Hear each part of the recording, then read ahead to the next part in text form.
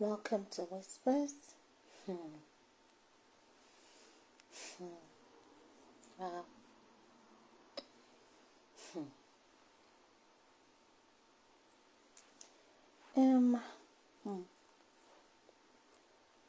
Tinubu, ìwọ ló lọ̀rọ̀ yìí o. Tinubu Àkànbí, oníwọ̀ ọmọ olódòdẹ.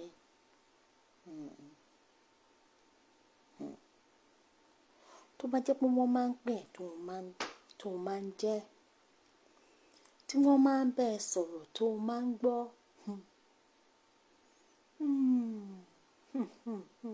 mo forí ọ̀ka ọmú o.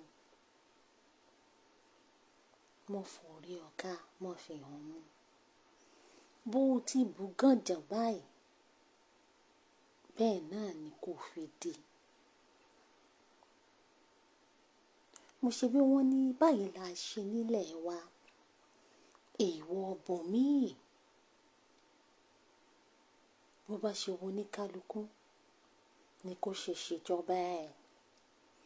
Èyí wù mí ò wọ́ ló mọ ọmọ ìyá méjì jẹun lọ́tọ̀ọ̀tọ̀. Kódà Ẹdúnjọbí, Èjìrẹ́ ará àsokùn, ẹ̀ẹ́dùn agbórí igi rétérété tí wọ́n ti inú ìyá kan náà bọ́ ta. Ìwà wọn kò rí bákan náà. Ohun tó ní kálukú sì fẹ́ ó yàtọ̀ síra wọn. Àwítán Wàsíù ní kán má sọ pé odó ọdẹ fàya, odó ọdẹ a mọ́ ọ fọ́ o. Gbà bí mo ṣe sọ fún ẹ, odó ọdẹ a mọ́ ọ yọ o. Odó ọdẹ a mọ́ ọ rún.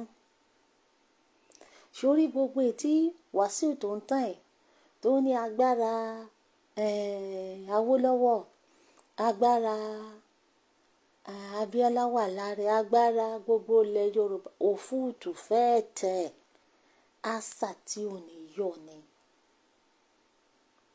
Torí pé kí ìran Yorùbá kì í sí nídìí nǹkan tí ò dáa.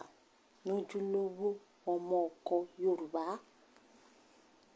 Ìran Yorùbá tó jọmọlúàbí wọn ò sí nídìí ojúṣàájú alọ́nilọ́wọ́gbà.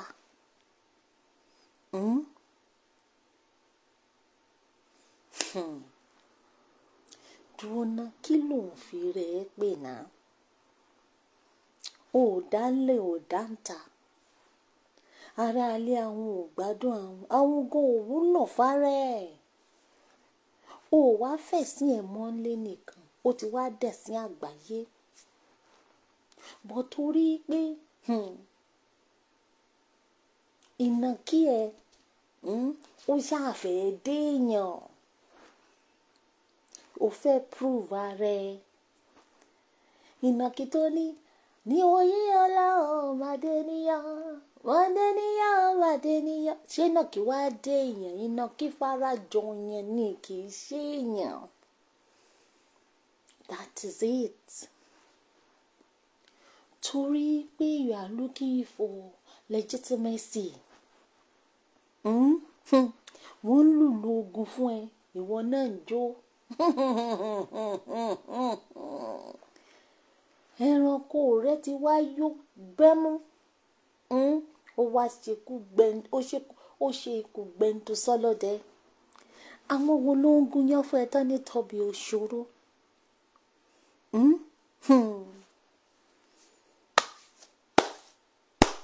Ìkòkò ẹ tí ò mọ̀ pé òun máa játa tó wá dórí iná tó ń sè tó ń sọ. Wọn ò fẹ́ lù òun kọrin. Ta ló máa bẹ́ẹ̀ gbìn ìwọ̀n tí wọ́n fẹ́ sùn jẹ? Ó wá mépo rárá. Ó wá dúró sẹ́yìn àrò ọlọ́run systematically báyìí. Àyàngbé ajá dùn ni.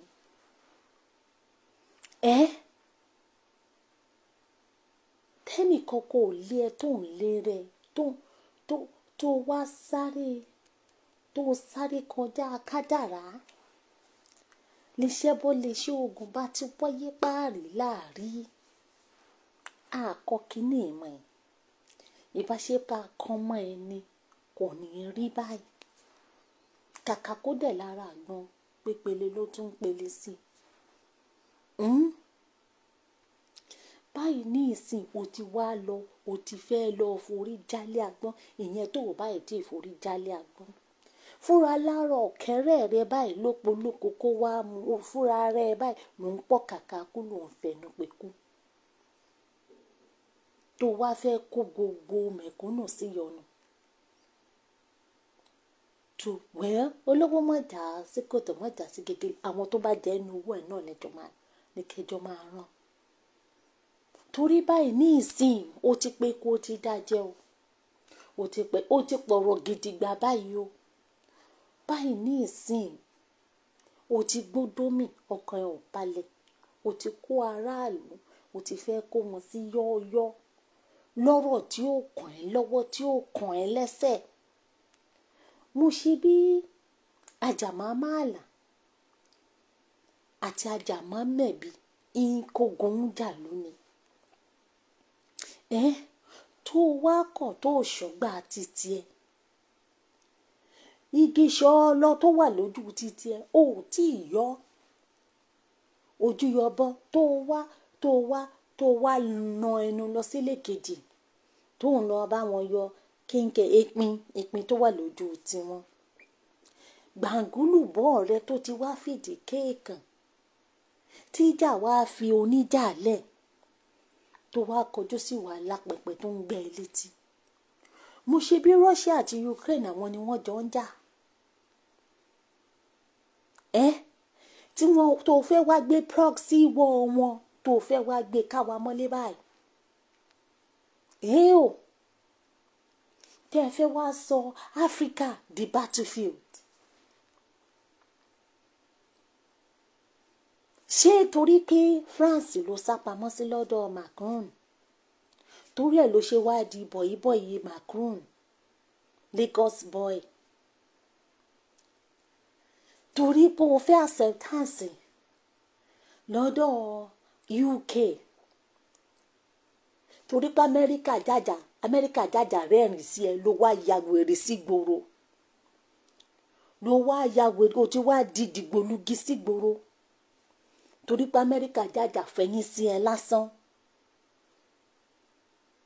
wọ́n wá sọ ẹ́ di toy in their hands wọ́n wá ń gbà ẹ́ tó bá tẹ̀ jẹ́ pé wọ́n nìkan ni wọ́n ń gbá káàkiri ó wá fẹ́ fi gbogbo mẹ̀kúnnù òun wá fẹ́ fi wọ́n ta kite ó fẹ́ fi gbogbo wọn bó ṣe fẹ̀mí àwọn ọmọ níjọ́sí bó ṣe fi wọ́n ta kite nígbà hensas ní toll gate ó tiẹ̀ mọ̀ wọ́n rẹ̀ ìwọ náà ó mọ̀ ń sọ̀rọ̀ ẹni tó lóhùn ògbéga tó gbé rẹ̀ gẹ́ ẹni tó lóhùn òdùnnú tó ń jẹ ṣúgà kì í ṣe diabetes ló ń kọ lẹ́tà sí yẹn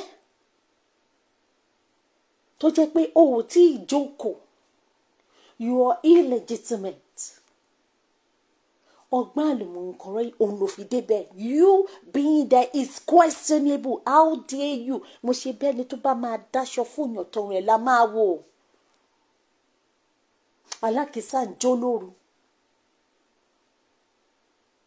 ìwọ ò wá áyángẹ wá lẹ́nu ẹ̀ ò sọ àwọn aráàlú ìlú wọn ni wọ́n wà ilẹ̀ bàbá wọn ilẹ̀ alálẹ̀ wọn ni wọ́n wà wọ́n láwọn ò ṣe ẹrú mọ́ wọ́n láwọn ò ṣe àmúsìmọ́ ṣé nǹkan míì wà ń bẹ́ẹ̀ ni wọ́n ń jà lékejì ṣe wá kàn ẹ́ tó wá ní dandan kí wọ́n lọ gbé baboon ń bò jẹ́ pé gorilla àti baboon family ni wọ́n ìwọ gorilla tí nìjẹ́ baboon oníkọ́ gbé baboon wọ́n dẹ̀ láwọn ò fẹ́ràn kó pé èèyàn làwọn fẹ́ ó wá ní ìwọ fún wọn lọ́jọ́ méje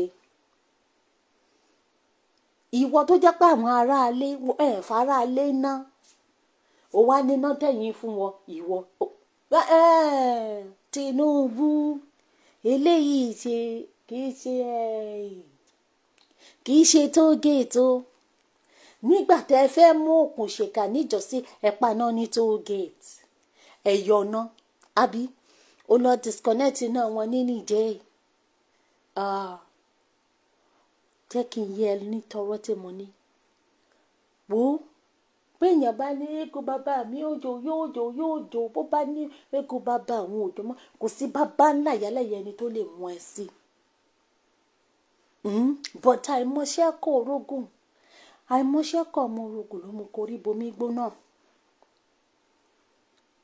omi gbóná yìí kò rí ara ẹ̀ sí má kó àwọn mẹ̀kúnnù sí má kó wọn sí yọ́ọ́yọ́ má kó wọn sí yọ́ọ́yọ́ má kó wọn sí ó dẹ̀ ti wá dójú ẹ̀ ń sẹ́yìn má kó àwọn mẹ̀kúnnù má kó wọn sí oh God ṣé gbogbo ilé tó wà lára ẹ̀ kò tí ì tó ẹ Boko Haram wà ń bẹ̀ ọ́ lórí irọ́ ẹ̀sùn ẹ̀ wà ń bẹ̀ ọ́ lórí irọ́ oríṣiríṣi wà ń bẹ̀ ọ́ lórí irọ́ fuel subsidy wà ń bẹ̀ ọ́ lórí irọ́ student loan wà ń bẹ̀ ọ́ lórí irọ́ salary kiri kan lórí irọ́ o ò tí ì rí gbogbo yẹn yanjú o tó o di jẹ́gẹ́jẹ́gán bí ẹrú wèrè o ò tí ì rí yanjú o wá lọ fọlọ́gọ eléyìí báyìí sìn lọ́gọ́lọ́gọ́ ló lọ́ọ́ fà wá báyìí ṣé k'Amẹ́ríkà lè bá sọ pé boy is good àpà ló ń jẹ́ bẹ́ẹ̀ ọjọ́ wo ni àwa lọ sórí ilẹ̀ wọn lọ fẹnu sí ìjọba wọn pé báyìí nìkan ṣe ṣìjọba wọn ta ni wọ́n jẹ́ láti wá máa fọwọ́ lálẹ̀ fún àwa lápá bí ta ni wọ́n gan fúnra rẹ̀ láti lọ máa fọwọ́ lálẹ̀ fún wọn ní àníyàn nìdé pé báyìí nìkan ṣe ṣèjọba wọn òun gbà tó jẹ́jọ́ pé òun mojú òun mọ́ra mo ṣe bí wọ́n ti sọ fún wọ́n yìí báyìí lé ìbú àgbà ìwọ you are in the mud wọ́n lẹ́bólà ní ẹ kí náà ṣe sẹ́bólà wọ́n kick Ebola out of Africa wọ́n sì máa kick ẹ out wọ́n lẹ́bólà ní ẹ wọ́n ti pẹ̀ bálá bolúbolú bala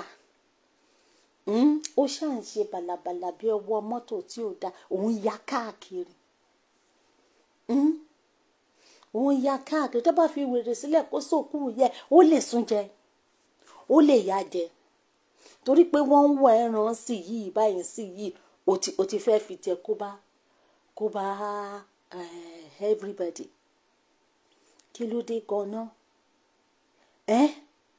ṣé torí k'Amẹ́ríkà kí àwọn FBI tí láwọn ò ní gbé fáìlì ẹ̀ síta until 2020 kìíní kan after 4 years tó máa gbé fáìlì ẹ̀ síta tó túmọ̀ sí pé indirectly Amẹ́ríkà sọ pé àwọn fún ẹ ní 4 years láti ṣèjọba 4 years àbí ṣé torí k'Amẹ́ríkà má bàa gbé fáìlì ẹ̀ síta nǹkan tí ò bò tẹ́ ń bò ṣé torí kó lè bá a rí France wọ̀ fún medical treatment ṣé torí ẹ̀ ló ṣe wá fẹ́ fi tiẹ̀ kó bá gbogbo every other person. You are so condescending, so selfish and self-centered.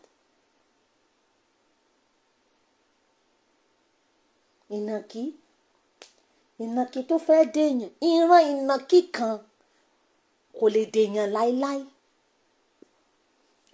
Ìran àfọbàjẹ́ wọn kì í jọba gbà bí mo ṣe sọ fún ẹ.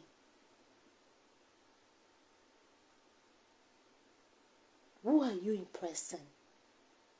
What do you stand to gain? O ṣàfẹ́ tọ́pọ̀ kò sígbà tí mọ̀kú ò ní kú jẹ́ kí mọ̀kú ò kú naturally fúnra rẹ̀ mọ̀pá mọ̀kú ní kíákíá. Nígbà 7 countries ti dìde sí ready to back Niger.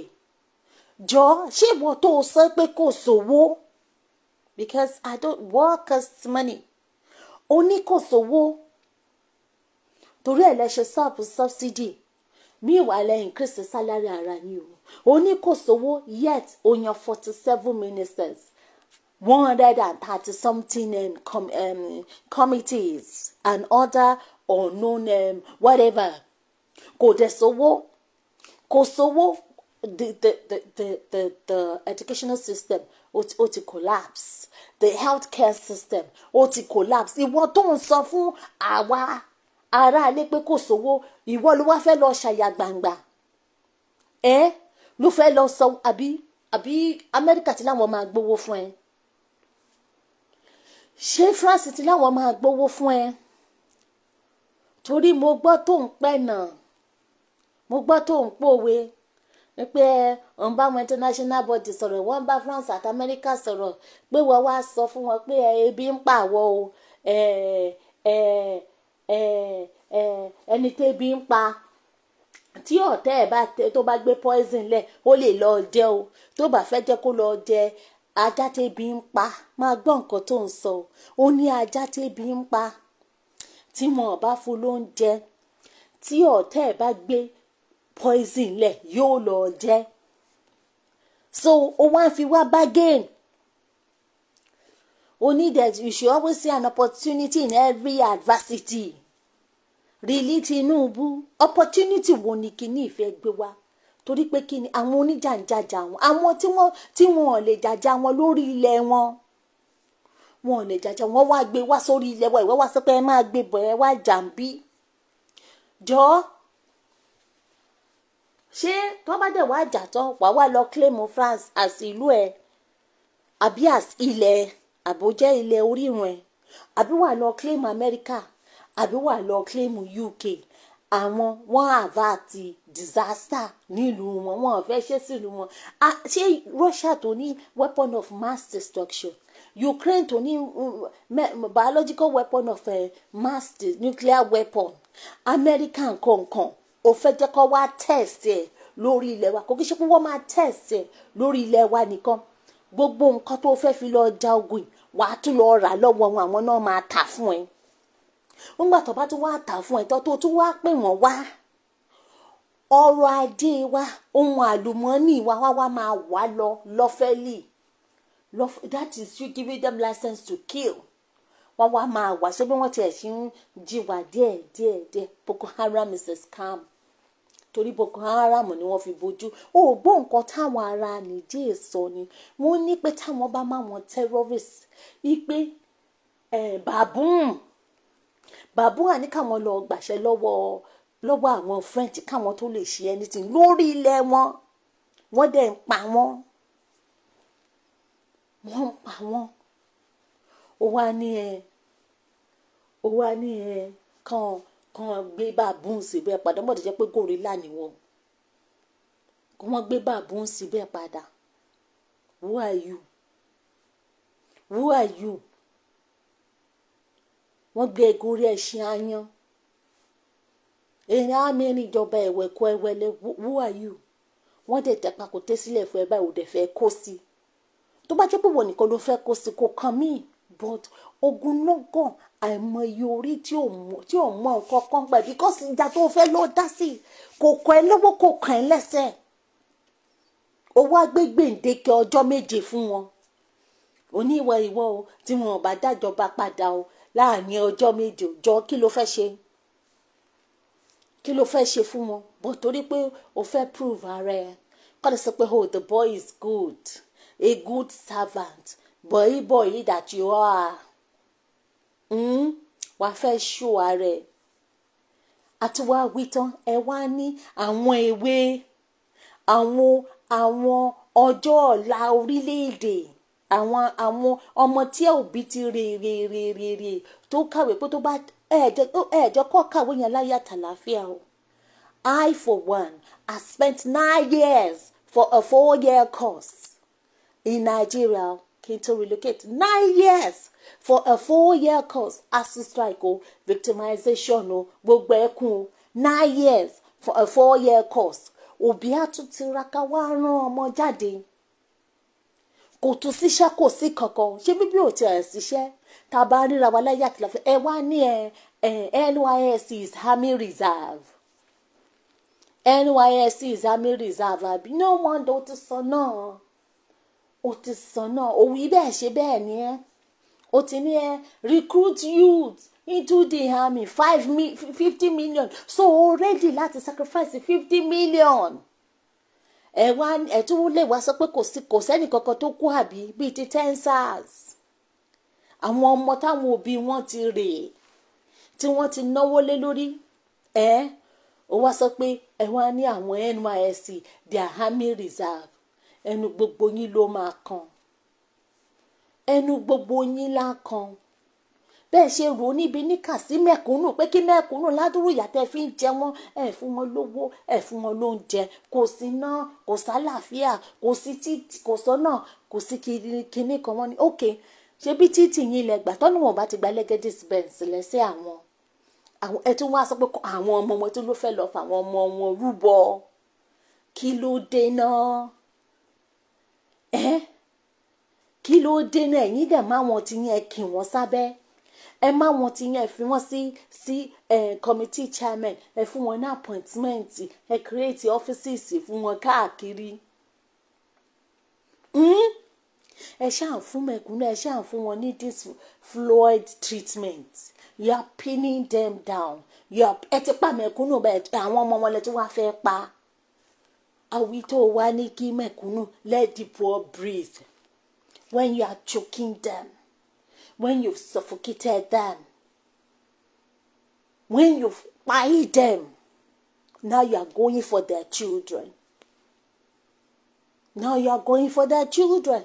mẹ̀kúnnù tí wọ́n bá ti bí ìyá yín dá mẹ̀kúnnù tí wọ́n bí bàbá yín re torí yín ò bá fẹ́ burú mọ́ tilẹ̀ ẹ jẹ́ kó káwọn ọmọ yín o ṣé ti gbọ́ ṣebí wọ́n ti ní àwọn ọmọ yín ọmọ ẹni lọ́lá èrè tẹ́ rí jẹ́ wọ́n ti ní their NYSC àwọn ti ní àwọn NYSC their army reserve mẹ̀kúnnù ẹ jẹ́ kó káwọn ọmọ yín lọ sógun ogun kò mọ́wọ́ ogun tí ò mẹsẹ̀ ogun tí ò dàbí iyán ogun tí ò dàbí ẹ̀bà nóbì mọ́yìn o nóbì ṣeré o ìbẹ̀rù ogun náà máa rí o kò sẹ́ni tó máa mọbi tó máa parí ẹ̀sùn tó this same ogun uncalled for unwarranted preventable ogun tó jẹ́ pé tó ní kálukú bá ṣọ́gbẹ́ wọ́n máa parí ẹ̀ wọ́n máa ṣe handshake wọ́n máa ṣe paparazzi wá ṣe photo op míwà àwọn tó kú ti kú o àwọn tó kú ló máa àwọn tó máa kú àwọn tó máa kú ló máa kú o mẹ̀kúnnù ẹ jẹ́ kó káwọn ọmọ yẹn ẹ má dìde ẹ má tara ẹ jókòó síbẹ̀ ṣé gbọ́ ẹ jẹ́ kó káwọn ọmọ yín ẹ jẹ́ kó kó wọn kán lọ fi wọ́n ṣe Nigeria Army Reserve tó ti wà tí lúrú ti dààmú ṣàpà tó ti wà polluted tó ti wà adulterated tí ò kí n ṣe purely solely Nigerian Army tó jẹ́ pé àwọn Boko Haram ti wà ń bẹ̀ àbọ̀dé ti wà ń bẹ̀ Boko Haram ti wà ń bẹ̀ àwọn herdsmen ti wà ń bẹ̀ àwọn ISIS ti wà ń bẹ̀ àwọn tí òun ṣe ọmọ Nàìjíríà gan wọ́n wà nù Nigerian Army tí ò kí n ṣe purely undiluted Nigerian Army lání mẹ̀kúnnù àníkẹ́ fọwọ́ lẹ́nu kẹ́ ẹ jẹ́ kó káwọn ọmọ yín lọ ṣé ti gbọ́ Tinubu ní 50 million ẹ lajú yín lẹ̀ báyìí ẹ jẹ́ kó wá káwọn ọmọ yín wá lọ jogun ogun àìmọ̀dí ogun tí ó ní ọmọ kò kàn wọ́n lọ́wọ́ kò kàn wọ́n lẹ́sẹ̀ this has absolutely nothing to do with them with us. Russia àti Ukraine jà ó ṣe wá di Nàìjíríà àti Niger kí ló dé so káwọn ará Niger kàn fi baboon padà sórí àga àbí kí mẹ̀kún kó lè lọ máa kó uranium àbí kí ló ń kó lè lọ máa kó can you imagine America ní ó ní military base ńbẹ̀ French ó ní France ní military base síbẹ̀ kí ni àwọn military kí ni wọ́n ń wò táwọn Niger tí wọ́n fi take over kí ni wọ́n wò àwọn ò rí nǹkan kan ṣe sí ECOWAS tó jẹ́ pé puppet ni ṣé báwọn náà dá ECOWAS sílẹ̀ fún àwọn indirect rule fáwọn bọ̀yìbọ̀yì wọn àwọn aṣojú wọn ní báwọn náà ni wọ́n dá ECOWAS sílẹ̀ àbí wọ́n máa ní ECOWAS àwọn ṣu sága wọ́n fàṣejù sí wọ́n máa ní ECOWAS lọ máa clean mẹ́sì àwọn nígbà tó jẹ́ pé wọ́n mọ̀ pé cleaner nìyí wọ́n mọ̀ pé cleaner nìyí náà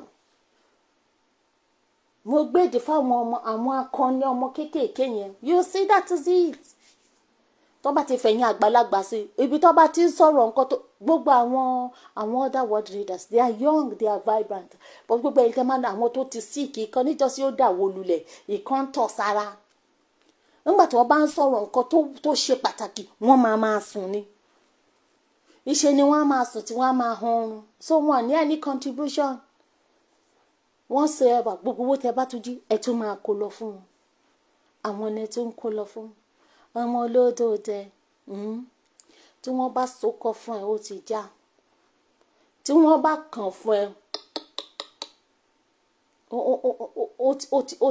ó ti yọ ṣé o gbọ́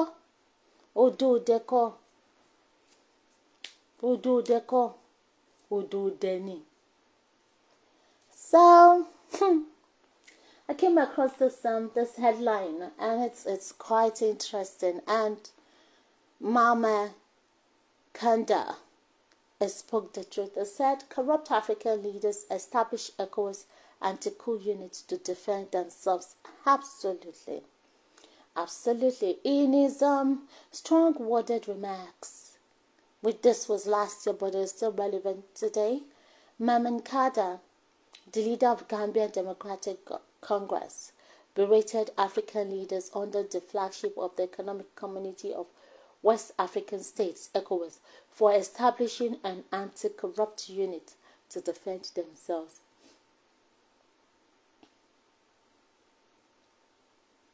This came amid ECOWAS' threat to the military junta and the presidential guard led by Tiani, now head of state in the Republic of Nigeria, who ousted President Muhammad Bazoum. The ECOWAS under Nigeria's prestigious leadership, Bola Ahmed Tinubu, strongly condemned the coup and gave the putschists a weak ultimatum to restore democratic government in the Francophone country. Kilo coin, Francophone, long, Francophone. Tinubu, oh my God, condemn coup. Ṣé torí pé títí wọ́n jẹ́ military coup ni wọ́n náà ṣe fún mẹ̀kúnnù. Coup, dictatorship, by imposing yourself, by crook or whatever, by putting, it's a coup. You're contradicting yourself. You said you believe in democracy. You said you're protecting democracy, but in actual fact, what is your coup for democracy? And democracy more, as it is the government of the rich for the rich by the rich. Government of the greedy for the greedy by the greedy. You, your wives, you people, your wives, your children. You are the ones ruling. So it is not even a democracy. How dare you wanna? You wanna sororo tosi elenu. Oro tosi elenu. But the putschists rejected the warning and unanimously said, we want to once more remind ECOWAS or any other adventurer of our firm determination to defend our homeland. Jọ̀gbọ́ bẹ́ẹ̀ yẹn, orí ilẹ̀ wọn jọ̀ọ́, orí ilẹ̀ wọn ni wọ́n wà. Wọ́n kọjá boundary wọn. They had every right to ward off disrespectful intruders lórí ilẹ̀ wọn. Nígbà tí wọ́n ṣe coup ní náà tó ṣe coup tí ẹnẹ ìdájọ́ ṣé wọ́n dá sí. After all, wọ́n lè dá sí náà kó sọ pé kó kúrò lórí àlééfà kó jẹ́ kí the rightful democratically elected person kó jókòó sórí ẹ̀. Jọ ṣé wọ́n dá sí ṣòro pé wọ́n ò gbọ́ ni. Agbọ́mọ̀bí wọn náà fi ṣe náà wọ́n gbọ́ wọn ò dá sí. Torí pé àti dá sí láti kọjá boundary ẹ̀ lórí yóò gbọ́ nǹkan tí wọ́n sọ fún ẹ homeland lórí ilẹ̀ wọn, ilẹ̀ orírun wọn, ọ̀nà wà. They went ahead to seek Russia's help as ECOWAS considers military intervention. They said they seized power as a result of bad governance and worsening security. Àrùn tó jẹ́ pé tó túmọ̀ sí pé àrùn tó ń ṣàbọ̀yàdé gbogbo ọlọ́yà ló ṣe jọ́. Ṣé kò sí bad governance ní Nàìjíríà? Ṣé security Nàìjíríà ṣé kò ti worsen? Ṣé security Nàìjíríà ò ti worsen? Ẹ̀kọ́ ẹlẹ́kọ̀ọ́ lẹ́gbẹ̀lẹ́gbẹ̀ àwọn ti ṣetán láti kọ́ nìyẹn. Jẹ́ kó kan ẹ. Nígbà táwọn ará Nigerians náà bá ṣetán láti kọ́ bad governance and worsening security, àwọn náà máa kọ́. Mi ò rò pé bóyá wọ́n ti ṣe jura lọ. Lábẹ́ ẹ̀tọ́ ọmọnìyàn, it's their right and rightly so to on their land. Wọ́n lọ sí France lọ sọ pé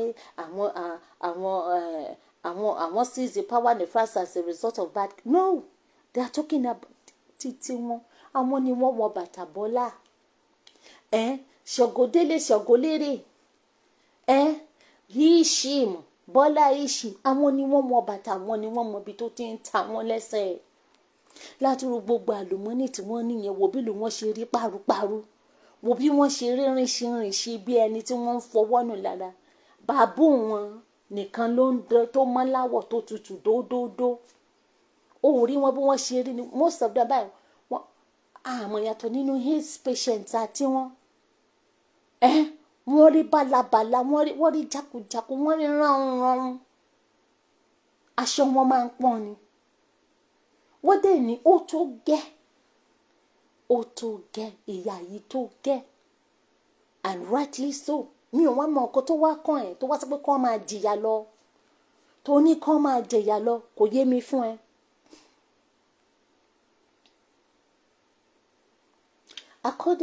According to the cable, in 2001, the same Nigerian Presidential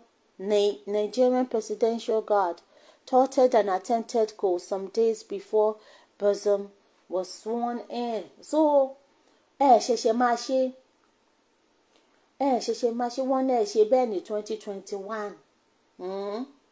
Tó túmọ̀ sí pé ẹ̀kíní kẹ̀bẹ̀ kejì kẹ̀bẹ̀ kí lẹ́ ń bá ká wọ́n sọ pé wọ́n jà lékejì ọkàn yìí kẹ́ ẹ ṣọ́gbà yín ò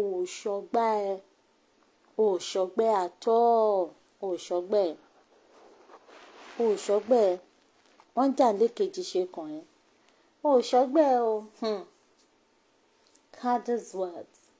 In an archived video published by Sahara TV, the politician said it is ironic how ECOWAS frowns at activities of military coup d'etat, yet they abuse power and mislead the electorate. Absolutely spot on. As an African and a Pan-Africanist, I am deeply concerned about West Africa, he said. Recently, I have observed the introduction of the anti-coup d'etat unit by ECOWAS. Let me make it clear that we are not in the support of coup d'etat. I want them to hear this message. As a former member of the Pan-Africanist Parliament, I have strongly advocated for measures to eradicate coup d'etat. I am not in favor of coup d'etats, but I have a concern, he continued. Before setting up a unit in ECOWAS, shouldn't they examine the root cause and understand why these coups are happening? Absolutely. Spot on. Toba notice in Shori international politics. Ó yàtọ̀ sí Lagos politics. Ó yàtọ̀ sí North versus Southwest, ABC, PDP. Ó yàtọ̀. It's a different game entirely. Toba notice all these countries, it equals in Shelley. Colonial master one in France won't treat one inhumanly. Won't treat one badly. Can you imagine one in central bank? All their resources, one colossal France are to charge one for keeping some. So, one more reasons. One reason, only one. Tí kò bá ní díẹ̀ jẹ́ ẹ̀ṣẹ̀ kì í dédé ṣẹ́. But amúkan Amúkùn ẹ̀rọ ẹ̀wọ̀ òkè lẹ́wọ̀ ẹ̀wọ̀ sálẹ̀. Ìwọ ó wọ̀lú pàṣà ọjọ́ wo ló débẹ̀? Ó wọ̀lú pàṣà ó yọkọ pàrọ̀. Ó ṣe wá jẹ́ pé ó dórí akáyìn àlọ́ ò dáa. Orí ẹ̀ ò dáa, inú ẹ̀ ò sùn. Ó dórí akáyìn tiẹ̀ ní àkàrà wá dé egun. Làkàrà wá ìwọ gan ló yẹ kó máa pè ní bad luck.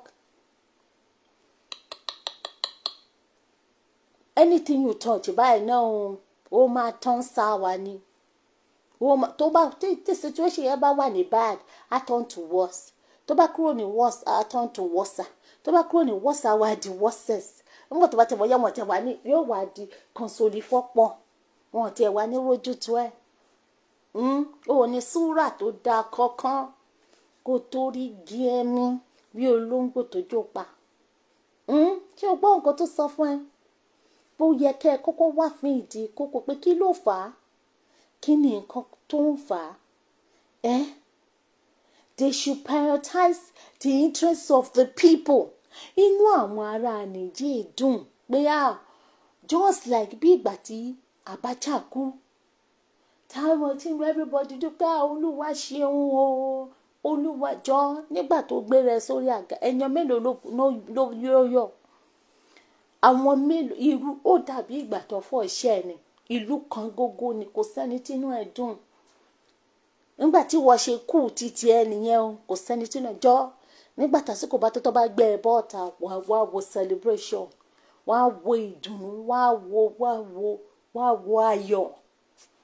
Ṣùgbọ́n báyìí gbogbo ẹ̀kan gógó ni o. Òbúkọ́dé òórùn dé gbogbo ẹ̀kan gógó ni. Kàkà kó dẹ̀ báyìí ó tún lé sí ni. Ó tún so ọkùnrin, ó tún so dandan sí ni. You should prioritize the interests of the people. It seems like they only established this unit to defend themselves. Yes, girl.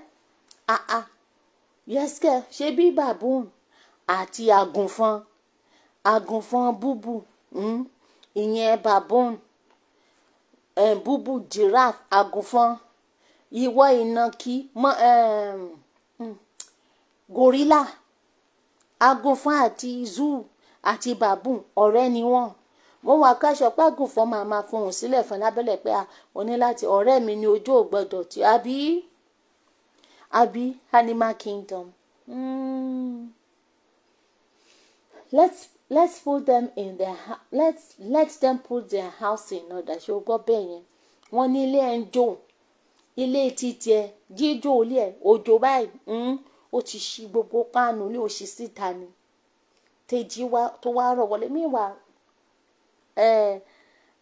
aládùúgbò ẹ̀ òjò kankan ní city room wọn ni ó wá fi ilé tiẹ̀ tó ṣí yáyá tójó ń wọlé tó ti mú gbogbo ẹrù inú ilé tó ti bàjẹ́ ó wá fi títí ẹ lẹ̀ òun náà bá ara ilé ẹ̀ tó jẹ́ pé èso kan lu ni tó mi ń kán tó ń kàn ń lọ bá dí tiẹ̀. Ó dàbẹ́ ni pé orí yín ti gbálẹ̀. Ó ti gbálẹ̀. Normal mọ́.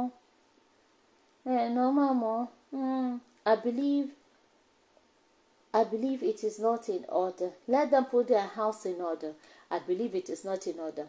What is more coup-like than a national constitution that gives you a 2-term limit of 5 years, and yet you want to change the constitution to extend your term? Isn't that a coup d'etat? Just because you feel you have the power to do it? The soldiers also have the power to do it in the name of civilians. He also accused the leaders of corruption and infringement of human rights, saying they do not respect the democratic constitution. Any constitution. The 1999 constitution is not one. So, while giving examples of such, Kandeh recalled how the Gambian government in 2016 mentioned that they were serving for only 3 years but exceeded the limit and violently retaliated when the citizens reminded them of their earlier promise. Of course, Tinubu. Ṣebí ńgbà tó di ayé APC ni protest di haram. àwọn èèyàn ò lè protest, ọba protest bẹ́ẹ̀ máa yìnbọn ni kódà wọ́n ṣe máa múra bíi World War III ni tí wọ́n máa kó gbogbo ẹ̀ tí wọ́n máa kó bọ́ síta.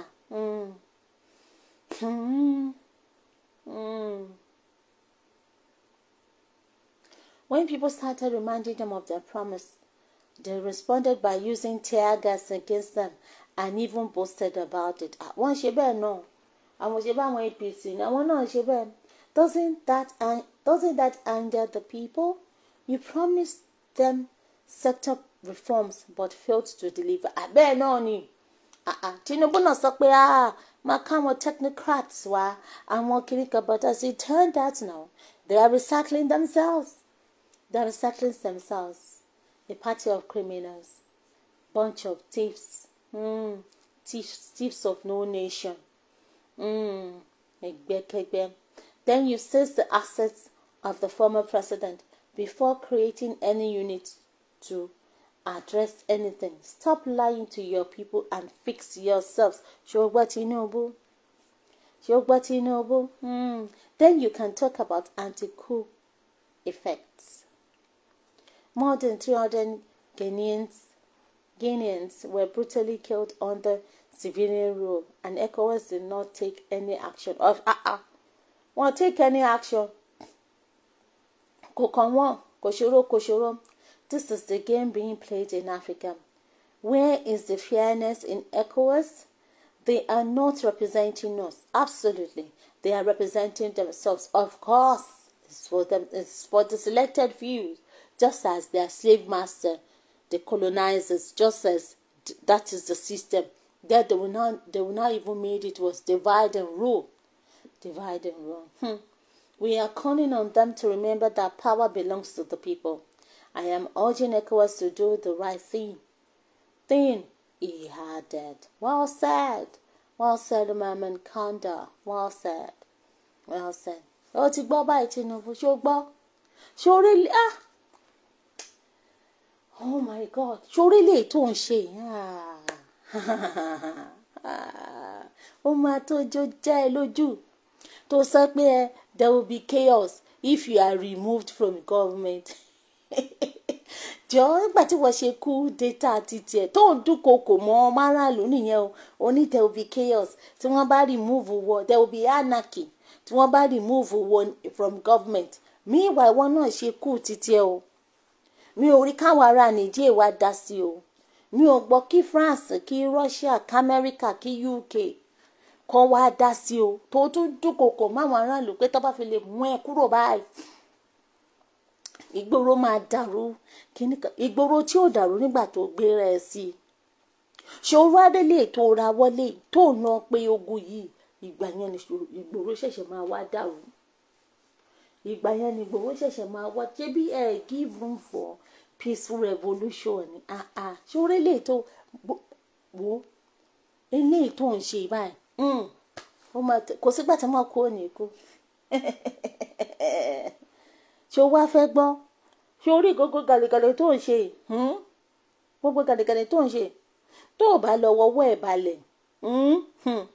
Ìwọ tí wọ́n ní kó wá ṣe tó ní ta ló máa ṣe tó. àìfàìmọ̀ káwọn ológun kọ́ bá gbàjọba. àìfàìmọ̀ kọ́ má gbàjọba. Torí látìgbà tí ẹ ti ní the so-called crazy demonstration, show of shame. Mi ò rò pé àwọn mẹ̀kúnnù wọ́n lálàáfíà o. Mi ò rò pé àwọn mẹ̀kúnnù lálàáfíà. Fakati kápín gààrí. Kò sì sígbà tí wọ́n kó òní kún kápín gààrí kó ní kálukú dá dúró. Kó ní kálukú máa ṣèjọba ẹ̀ bó bá ṣe wọ́n. Káwọn ará àwọ̀ oòrùn ìlà oòrùn gúúsù àtàríwá kó ní kálukú kó dúró sórí ilẹ̀. After all, orí ilẹ̀ oníkálukú ṣàlù oníkálukú wà. And water is a natural kini. Omi ti pín wa, wọ́n ti pín wa níyà. So kí wá ní? Káwọn ará òkèọ̀yà kọ́ ọmọ ṣòkè ọ̀yà wọn lọ. Káwọn ará àṣàlẹ̀ ká máa ṣe ṣàlẹ̀ wa lọ. Wọ́n gbà tó wá ní ìwọ ó ṣe pàpọ̀ ogun náà bá wọn. Ní Níjẹ̀, ó ti gbàgbé pé Níjẹ̀ àtàwọn ará òkèọ̀yà 5 and 6 ni wọ́n. 5 and 6 ni wọ́n, ó ti gbàgbé. àwọn dẹ̀kẹ̀rẹ̀ wọ́n fara wọn ṣe góò ni wọ́n gbọ́wọ́ ọ̀gbọ́kàn wọ́n fara wọn ṣeré mo wà kọ́ṣe pé lọ́kànràn kan wá ti wá wò pé ṣé àwọn ò ti wá pè ṣé àwọn ò ti wá fa wèrè lọ́yàn báyìí ní ìsìn ṣé àwọn ò ti wá pè wèrè àwọn ò ti wá gbágbára lé wèrè lọ́wọ́ báyìí ṣé àwọn ò ti gbé àdá lé wèrè lọ́wọ́ ẹni bá gbàdá lé wèrè lọ́wọ́ nǹkan tí wèrè bá ara yòówù tí wèrè bá fi dá kódà kéè ṣòsàn kéè kíra ni just imagine wọ́n dúnkòokò mọ́ wọn kò sí jàǹbẹ́ toothless dog ṣé bí bá dógún ọdún yóò pé bá dọ́gbọ̀n oṣù yóò pé àpọ́nlé ló wà lọ ẹ̀tẹ́ ló máa bá bọ̀ ẹ̀tẹ́ ló bá bọ̀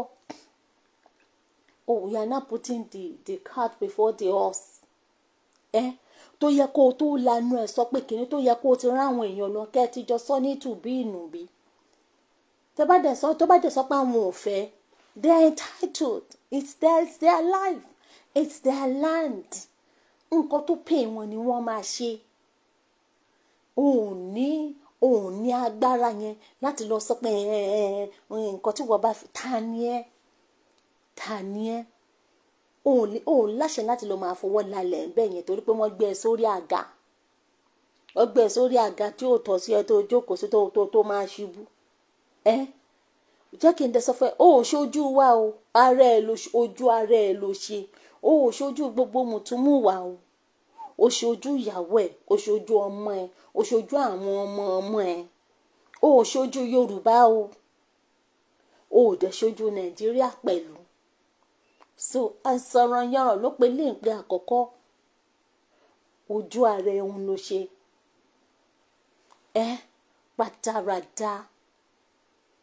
rádaràda ẹ máa imagine owó ló pàṣẹ oyan ọkọ pààrọ̀ ojú ẹ̀ kò tóbi lásán ni kò fi rí náà etí ẹ̀ báyìí ó nà níbi títẹ orúbọ tó ti dí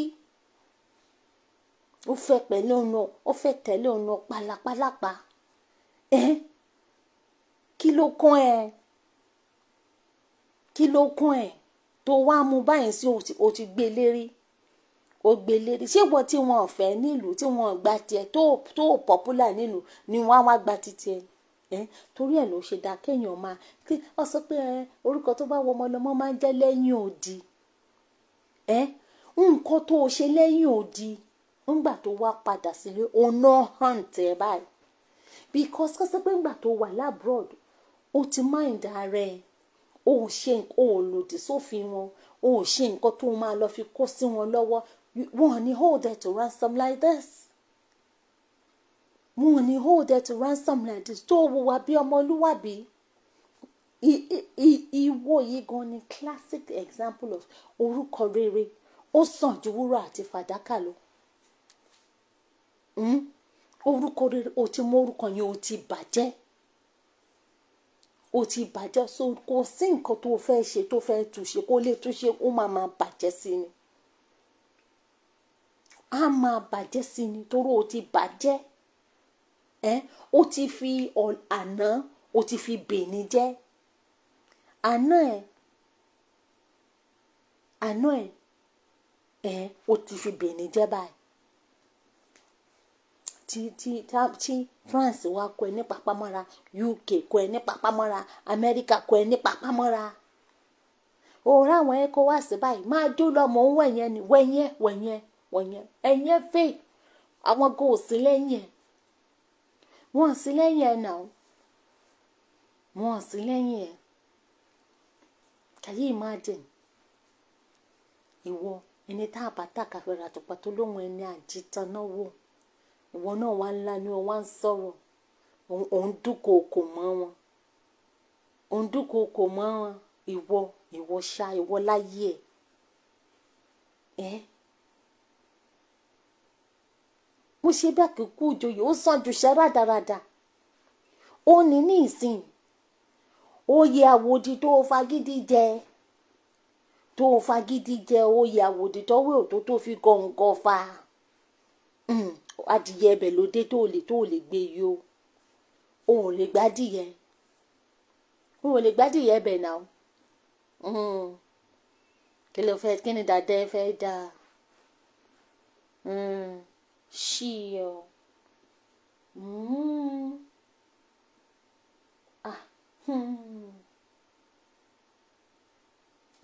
ìjà foníjàlẹ̀ ìjà fi France ìjà fi Russia àti Ukraine ó fi ilẹ̀ ìjà fi France àti Niger ó fi ilẹ̀ ìwà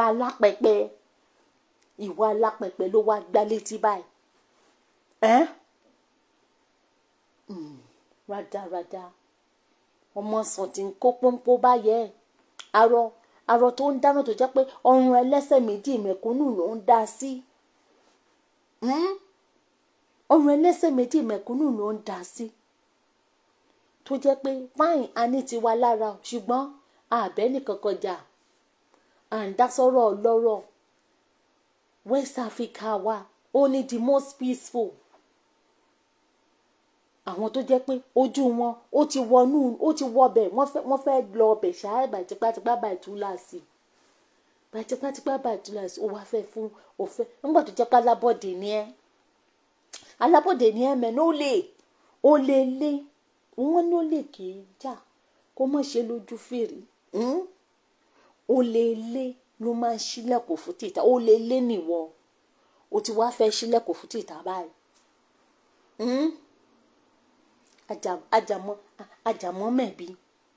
àjàmọ́ mẹ̀bí rẹ̀ jẹ́ bí ló fẹ́ jà yìí olódó tó ti fàya olódó tó ti crush olódó tó ti melt ìjẹ́ bí ló fẹ́ jà yìí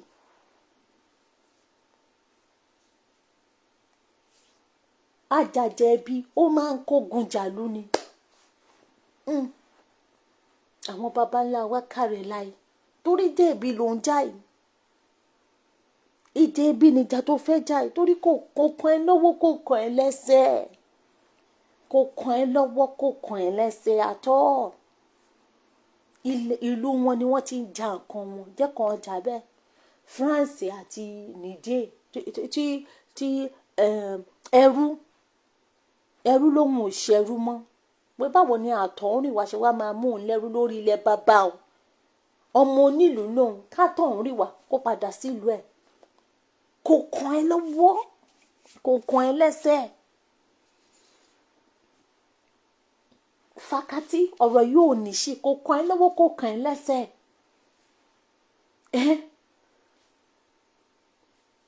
dàǹgúlùbọ̀ tó fìdí kéèkàn arọ tó ń dáràn ọrùn ẹlẹ́sẹ̀ méjì mẹ̀kúnnù ló ń dá sí torí ní ìsẹ́ ti ní àwọn àgùnbánirọ̀ ọmọ mẹ̀kúnnù ọmọ kò lénìyàn ẹni àwọn lẹ́ẹ̀fì ṣe jagunjagun àwọn lẹ́ẹ̀ máa fi ṣọmọ ogun àwọn lẹ́ẹ̀ máa lọ fi rúbọ torí k'Amẹ́ríkà lè bá a fẹ́ràn ẹ̀ torí kí France lè bá a fẹ́ràn ẹ̀ torí kí UK lè bá a fẹ́ràn Amẹ́ríkà ò bá a fẹ́ràn ẹ̀ France ò bá a fẹ́ràn UK ò bá a fẹ́ràn aráàlú ò fẹ́ àní ìlú fẹ́mi lóyè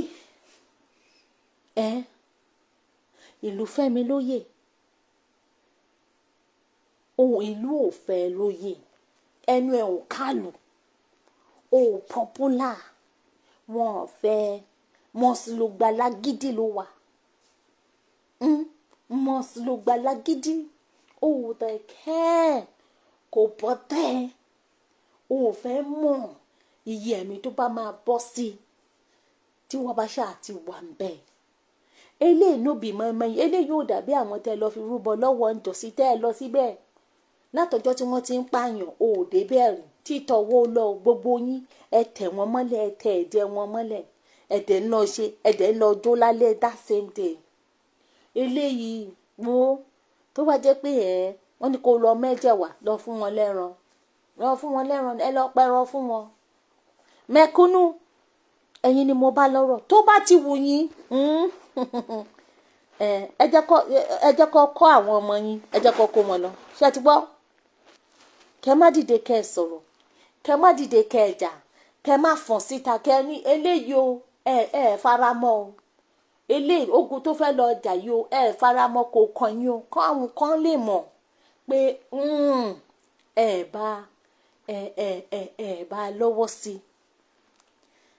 bá lọ́wọ́ sí because ìgbà míì silence is consent o mẹ̀kúnnù ẹ tú síta o wọ́n ti pa yín o ẹ má jẹ́ kó tó pa àwọn ọmọ yín o ẹ má jẹ́ kó tó pa àwọn ọmọ yẹn, ẹ má jẹ́ kó fi ẹ̀jẹ̀ àwọn ọmọ yẹn, ẹ má jẹ́ kó fi rúbọ o káwọn àtàwọn ọmọ tiwọn káwọn lè bá a máa gbáyé o tó bá ṣe lé ní báyìí gbogbo wọn náà ní private jet o gbogbo wọn ni wọ́n ní citizen ìlú mi wọ́n máa sá lọ o ẹ̀yin mẹ̀kúnnù kò síbi tẹ́ ẹ fẹ́ sá lọ o mísàlẹ̀ yọkọ̀lẹ̀ jẹ́ France o ọlọ́run mísàlẹ̀ yọkọ̀lẹ̀ jẹ́ wọn o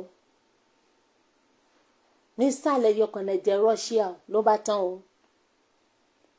tán o owó tí mo ní ni mo ya yíyan o owó tí mo ní ni mo ya because eléyìí is thirsty o is power thirsty o Tinubu is power thirsty o is ready to do and undo anything just for him to be accepted just for him to be acknowledged láti lè sọ fún wọn láti ẹ̀ ti sọ pé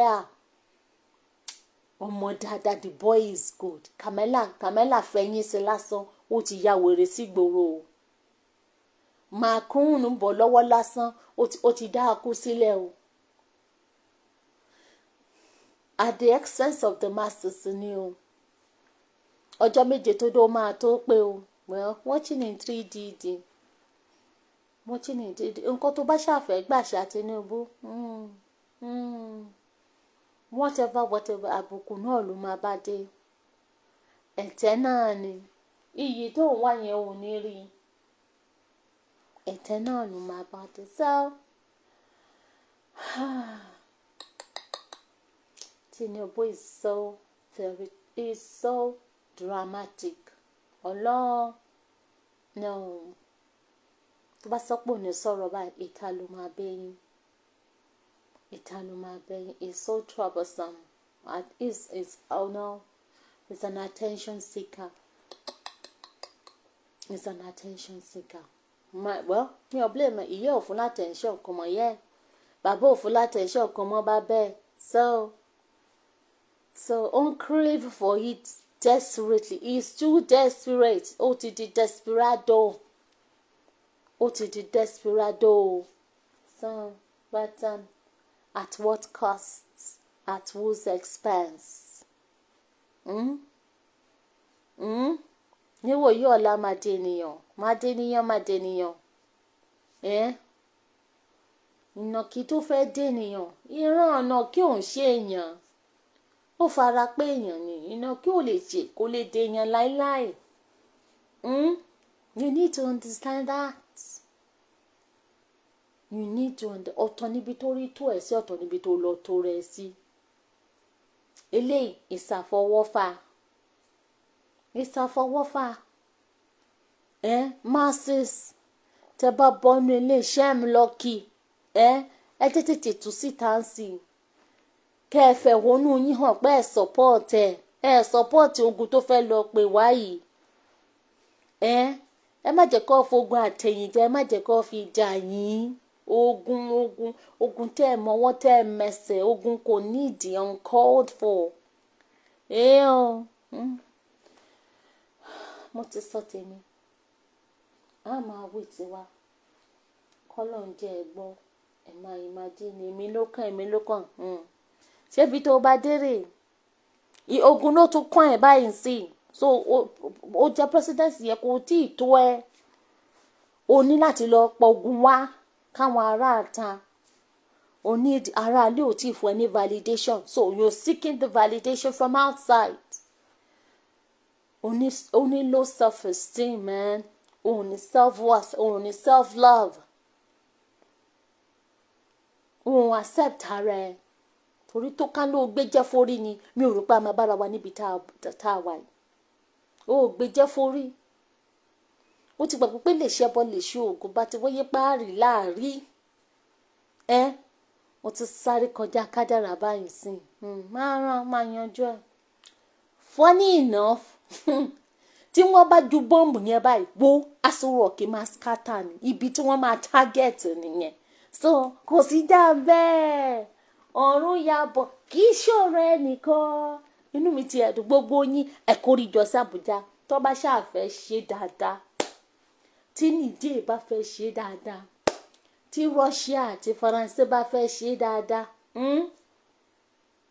or whoever they are Mali nkankan ní Abuja ṣáà ni o Aso Rock ilé ìgbìmọ̀ aṣòfin ilé kinní kan níbo ni gbogbo wọn gba lé sí yẹn náà o that particular space satellite ní kọ́ ló kọ́ bọ́ǹbù yẹn pa ó dà bẹ́ẹ̀ yẹn kọ́ bá wa palẹ̀ gbogbo nǹkan tó kọ́ bá wa pamọ́ kò jù bẹ́ẹ̀ lọ Abuja ṣáà ni kọ́ Abuja ni ibẹ̀ ni kí ló ń jẹ́ Aso Rock kí ló ń jẹ́ rock gbogbo ó máa fọ́n ká kí ni nǹkan ọ̀hún fẹ̀kọ̀tẹ́lẹ̀ kúkú ṣẹ̀ṣẹ̀ máa bọ́ǹbù wa gángan bọ́ǹbù yín sàn. It's not funny at all. No, it's not funny. Òun ló kàn ó ní ìsí ó ti dẹ ní kan ló mọ ó ti kàn ẹ́ báyìí ní ìsí it's your turn now kò sí jàǹbẹ́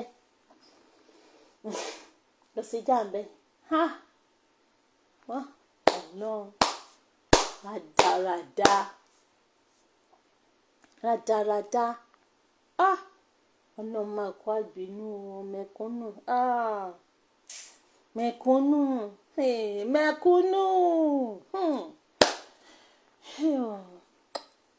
okay so